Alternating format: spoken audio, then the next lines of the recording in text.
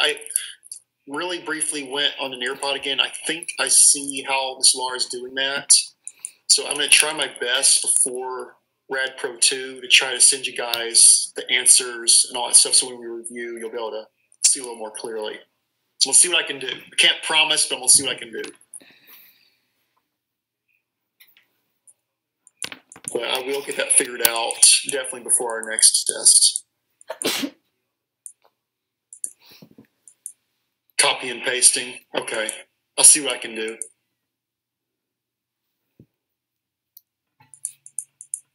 All right. So we're going to start our next chapter. We won't get too far today, but this is going to be chapter 15. Come on, WebEx.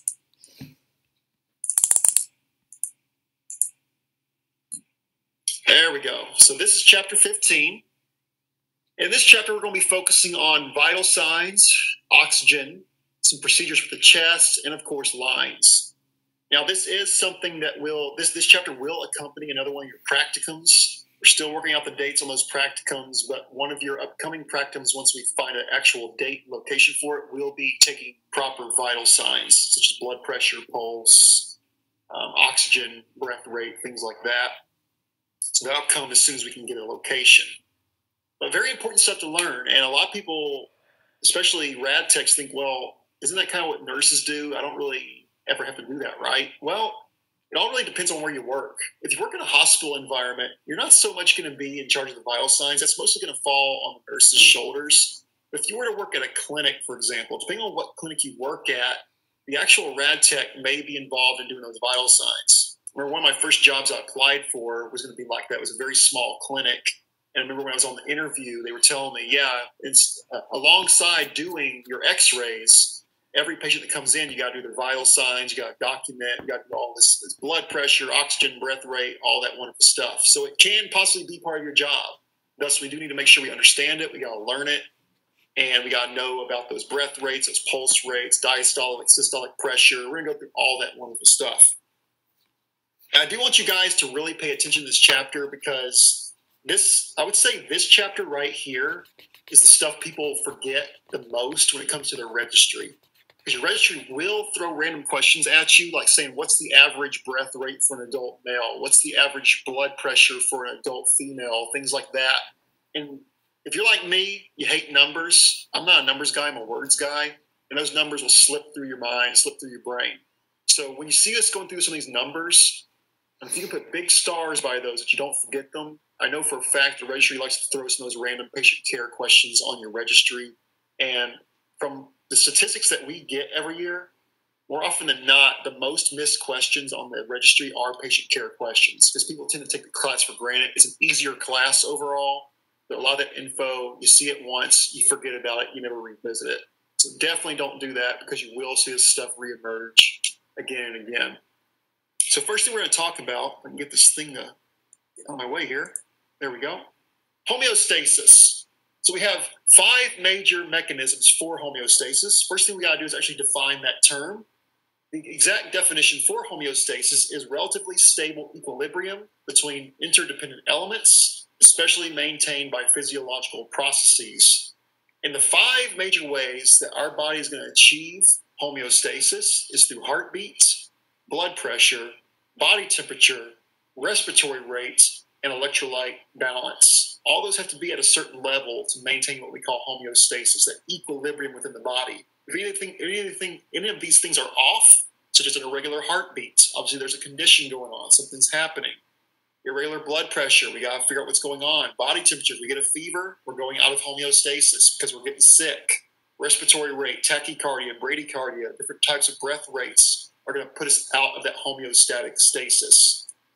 So all these must be at a certain level to achieve what we call homeostasis or an equilibrium amongst our bodily functions.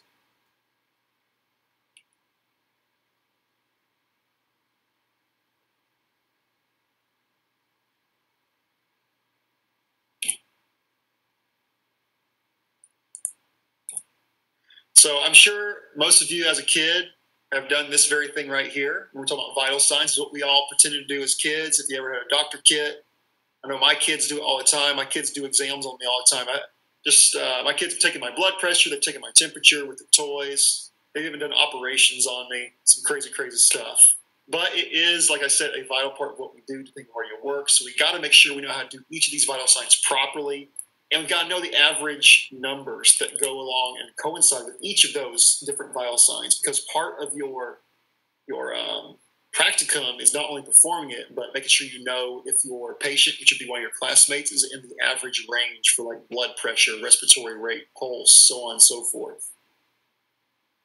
So the 5 major vital signs that we will take on our patients would be body temperature, pulse rate, blood pressure, respiratory rate, and mental state. We throw mental state in there. That actually is considered a vital sign, so that we have to actually document and watch out for, especially on our elderly patients, our Alzheimer's patients, our dementia patients. Making note of that mental state is very, very important as far as making a clear assessment of those differing vital signs. So most have heard the first 4. A lot of people don't group mental state in there, but that is considered the 5th vital sign that we do check in the hospital and clinic environments.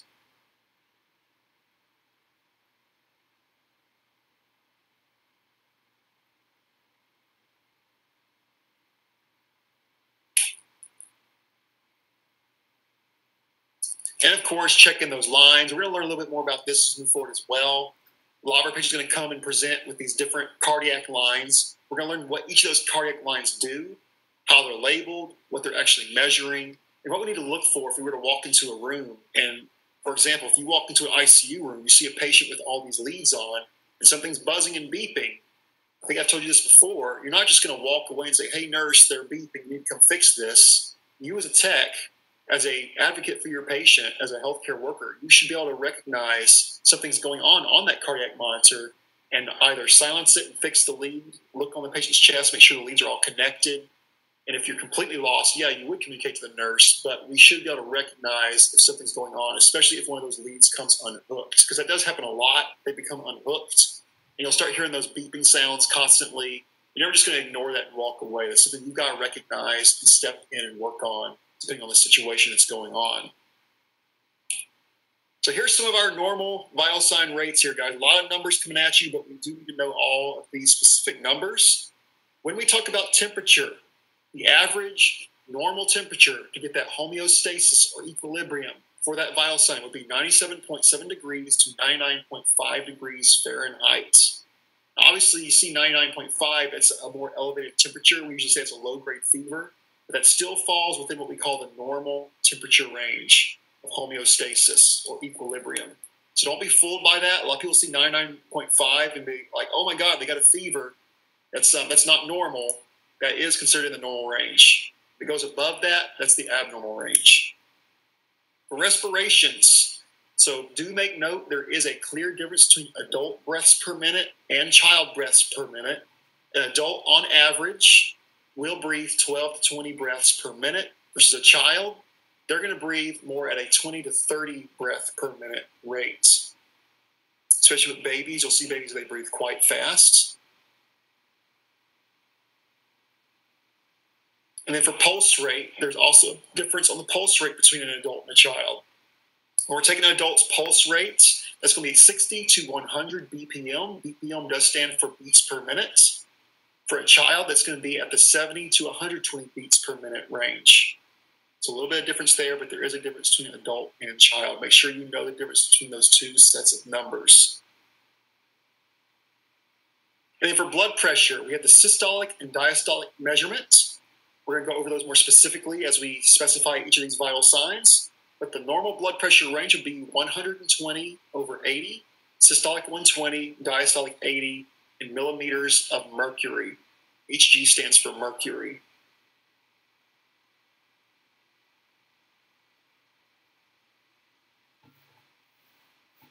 All those are going to be what we call that homeostasis equilibrium for each of those vital signs. That's that average rate that we look for on our patients.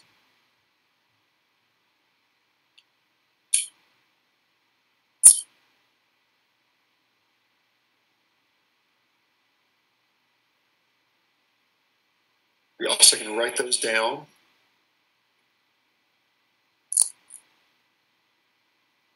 always hate to say you got to memorize numbers because I hate numbers myself, but these are very important that we go ahead and memorize. Do not forget these rates because they will throw some of those questions at you on your registry of what the average rate should be for each of those vital signs.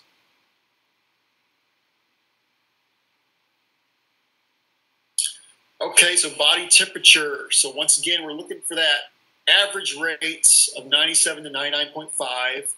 Most commonly, that average is going to be about 98.6 degrees Fahrenheit. And we do use Fahrenheit here in the States. Other countries typically use Celsius, but we do love to use Fahrenheit here. Now, hypothalamus, the hypothalamus, which is in the brain, plays a specific role in thermoregulation. That's the regulation of temperature. So if we have a temperature that's low versus a temperature that's high, the hypothalamus is going to activate in the brain and produce a certain response in the body. So obviously, if we're cold, if our temperature is low, the hypothalamus is going to activate that function within the body that we call shivering. If we're too hot, when we get a fever, for example, the body's going to react by actually having us sweat. So low temperature is going to activate shivering. A high temperature will activate sweating. Both of those are regulated by the hypothalamus in the brain. That's what we call thermoregulation.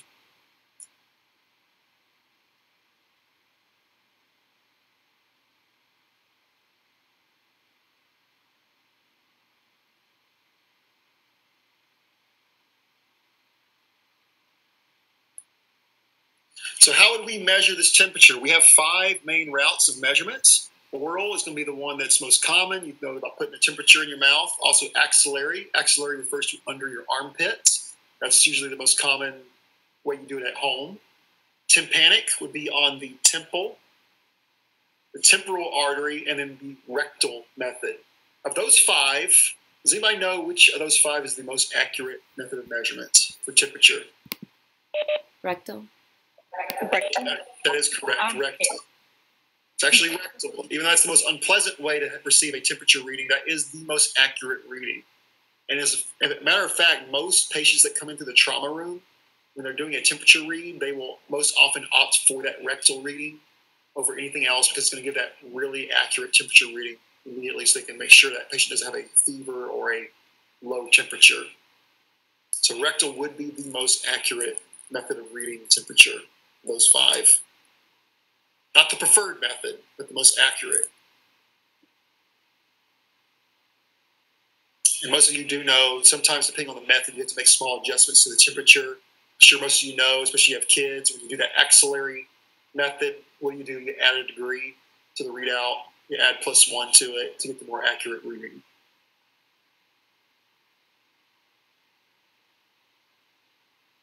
All right, when we're talking about abnormal temperatures, we have two terms, 2 definitions we got to know here.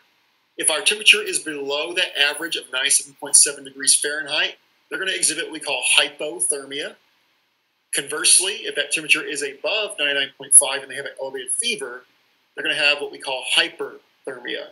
Hyperthermia. One way to remember that is, this one is really hyper energetic. If they're jumping around, going all over the place, what are they doing? They're getting hot, they're sweating. They're getting an elevated temperature. So hyperthermia would be that elevated temperature. Also goes by the term what we call febrile. It's another way to state that exact same thing, febrile.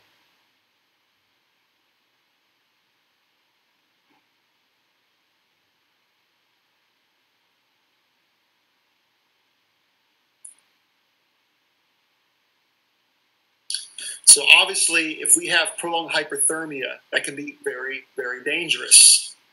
So if someone presents with a temperature of, say, 103 degrees Fahrenheit, often what they're going to do is you'll see them packing ice on a patient. This happens a lot in the trauma room. Someone will come in with a really high temperature.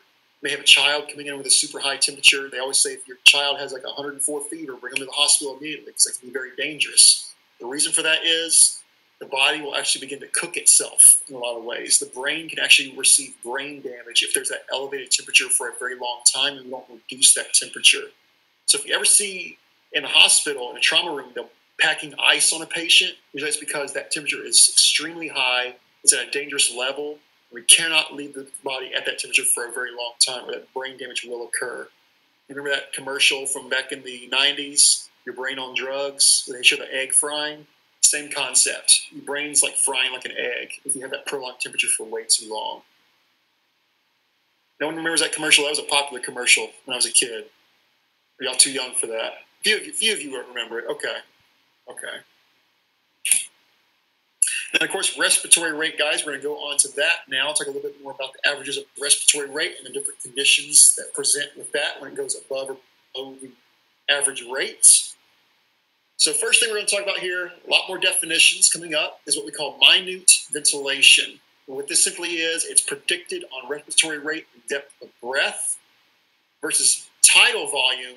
That's going to be the lung volume, representing the normal volume of air displaced between normal inhalation and exhalation when extra effort is not applied. So basically just normal breathing is going to be what we call tidal volume. The inhalation and exhalation at a normal rate when we're not actually straining or struggling to breathe, just that normal breathing rate, tidal volume. Minute is a prediction of the actual respiratory rate. So you walk in and just want to guess what that respiratory rate is, you'd be predicting minute ventilation.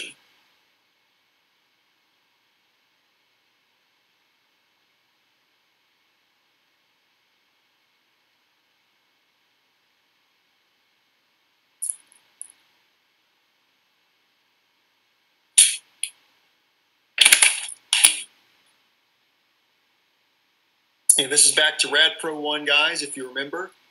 As far as the inhalation versus exhalation, make sure you do remember what happens to the rib cage and also what does happen to the diaphragm. So if you remember, when we're inhaling, the lungs are expanding, the rib cage is also expanding, but the diaphragm is moving down. It's actually moving down and flattening. This is what we call a diaphragm contraction. It is a muscle. Versus when we exhale, the lungs become smaller because the air is escaping. The lungs become smaller, the rib cage becomes smaller as it relaxes, and that diaphragm is going to relax by moving up in an arch. So people still get that confused. When the diaphragm's in an arch, that's a relaxation phase. When it's flat, that's actually a contraction phase. Make sure you know the difference between those two. That does come back time and time again in our classes, that diaphragm movement.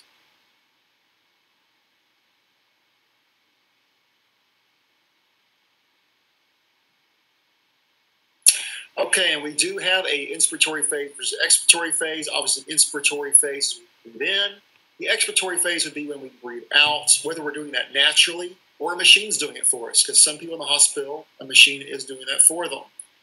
Now, our respiratory rates are measured by BPM, breaths per minute, and there's those numbers once again there, guys. For an adult, that's going to be 12 to 18 beats per minute.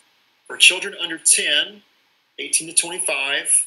And infants in particular don't have the fastest breath rate. Infant would be 30 to 40 breaths per minute. So we got a little more complicated there, broke it down a little further. Make sure you do know those different rates between adults, children under 10, and infants, little babies. They're going to breathe very, very fast. You'll see them in the hospital, especially when you're doing NICUs. Watch their chest. They're breathing very rapidly, very rapidly. That is normal. That's their normal breath rate.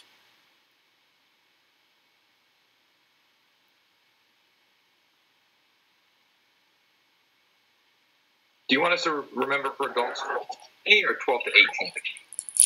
Say it again, Jonathan. You were cutting out. I just saw an adult that said 12 to 18. So I remember on the first line it said 12 to 20.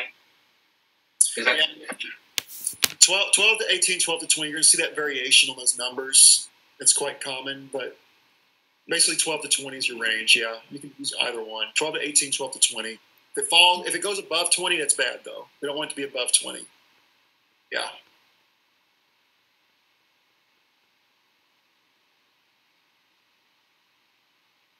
And like I said, you're going to see that happen in the NICU a lot. A lot of these babies, their breath rates have to be controlled. If they're breathing too fast or too slow, you're going to see them hooked up to ventilation machines, and you're going to see that rapid breathing on a lot of your infants. And also with adults, they can be intubated. Tracy, did you say you were intubated too, or was it just an NG tube? Were you intubated as well? You were? So was that just as unpleasant as the NG tube? Yes? No? I would guess so, yes. Yes. So obviously it's very miserable because you have a tube going all the way down your trachea, a tube breathing for you in your lungs. definitely a very uncomfortable thing to have. A lot of times there are patients that are in critical condition, something really major has happened, they can't breathe on their own, so they're going to be what we call intubated to actually control that breath rate and make sure it's within that average homeostatic range. So what are we going to... I wanted to pull it out. What's that? I wanted to pull out the thing because, it was in my throat. Yeah, that gives me goosebumps. Can't imagine. So what are we looking for as far as breath rate, guys? What are we actually measuring? We obviously are measuring that breath rate, but we also look at what we call the depth. We want to see how deep and how shallow those breaths are when they're actually breathing. We watch the rise and fall of the chest. So we're going to document whether it's shallow, normal, or deep. And this right here is actually something very important to remember, guys, when you're doing chest x-rays. Because a lot of your patients, you go in there and you say, hey, take a big deep breath, blow it out, take it in a big deep breath, and hold it.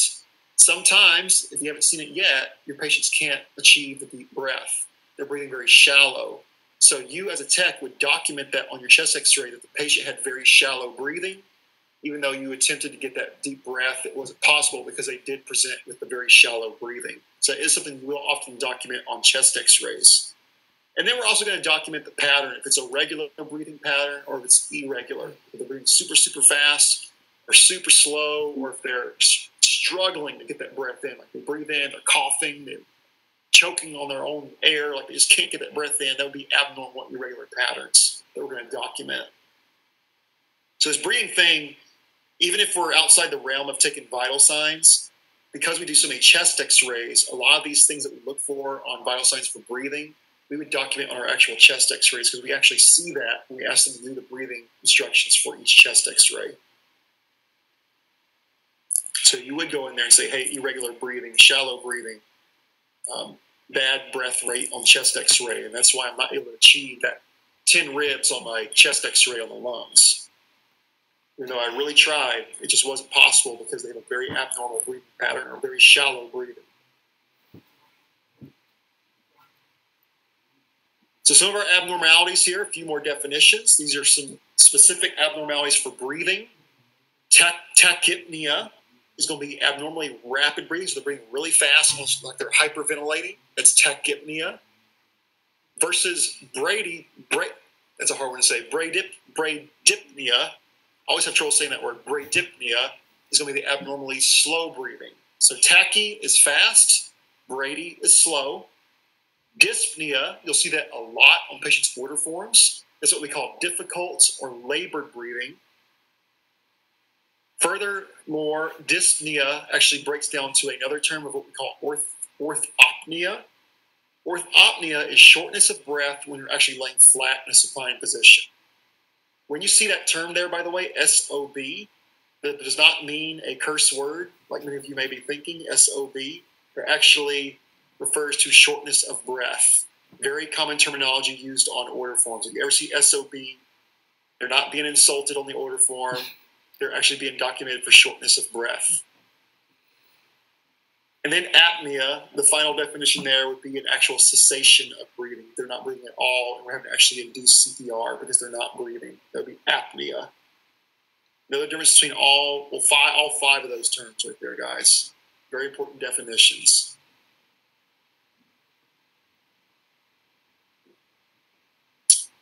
And with that, guys, we are out of time. It is 10:14. So we will pick back up on Friday and keep moving through this chapter. A little bit longer chapter than we're used to. A lot more information to get through. Do make note, guys, that the time does change on Friday. I believe, if I'm not mistaken, our class is at 10:15 on Friday now because we had to change the lab times. So make sure you know when that time is. Am I correct? Was it 10:15? I'll have to double check. I think it's 10. You guys remember? I think 30. At 10:30. 10:30? Okay, I'll double check. Thank you. So 10:30. I'll make sure. All right, guys, enjoy your next class, and I will see you all at 1 o'clock, and we'll go over our next tests. Take care. Bye-bye.